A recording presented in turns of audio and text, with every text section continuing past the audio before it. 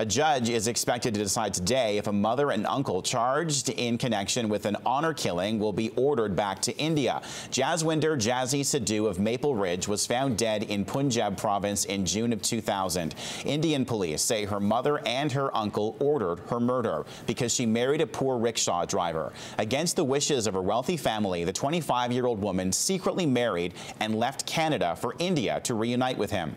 Her husband survived the attack. 4 men have already been convicted of murder in India. Jazzy's mother and uncle face charges in that country.